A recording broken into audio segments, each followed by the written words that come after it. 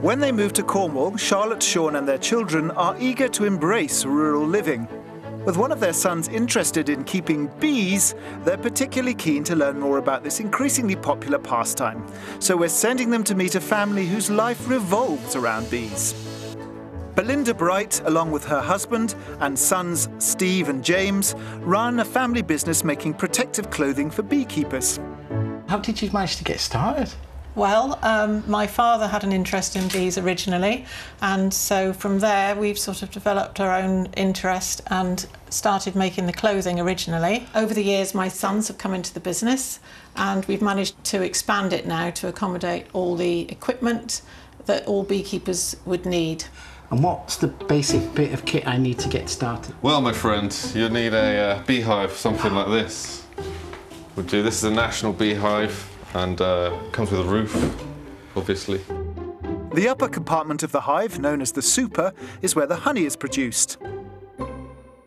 The queen bee is kept separate by a queen excluder in the lower part of the hive, known as the brood chamber, where eggs and larvae develop.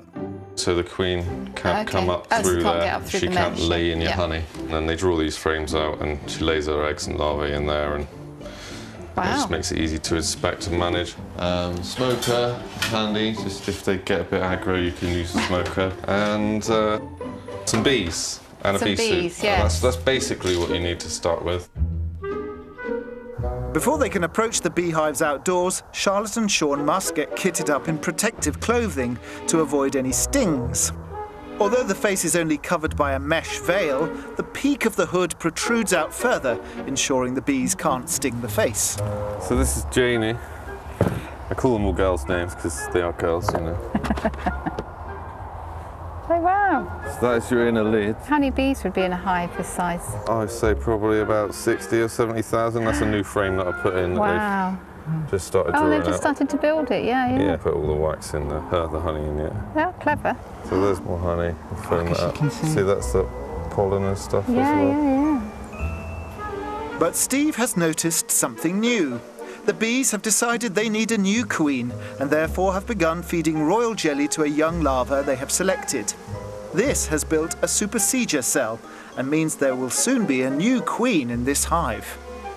And then will she take over then? She'll take over, yeah. Both of them might be in the hive for a bit until the other one fails or they kick her out. Yeah. Oh. Yeah. Survival of the fittest, isn't it? And if we buy a hive this year, how long will it be before we can see some honey? You won't get any honey off your first year unless it's a really good year. You get your bees in April or June. You might be able to take a little bit of honey, but ideally leave them for the first year until your colony is built up. You would recommend to leave them anyway, even if it looks... Yeah. Steve's honey is completely natural and isn't processed or pasteurised. The flavour varies depending on the flowering plants in a particular area. Would anybody like the thick honey? Yes, please. Can I try? So how does the honey taste? That's lovely. Very sweet. It's amazing. There's more depth to the flavour than you would from a supermarket one, if you like. Charlotte and Sean have certainly had a taste of things to come if they do decide to make beekeeping a new family hobby. But before they can buy a hive, they need to find a country home. So it's back to our house search.